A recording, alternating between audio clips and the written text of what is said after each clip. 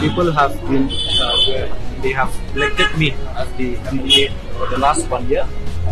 Through this experience, we have seen that many more developmental issues that we have to concentrate on, especially growth sectors, healthcare and water supply, and also the ways and means how to create job opportunities for our youth. And through our contribution to the Assembly, through legislation, we hope that we could contribute to bringing good laws and policy and program which will help our youth this 5 years to come.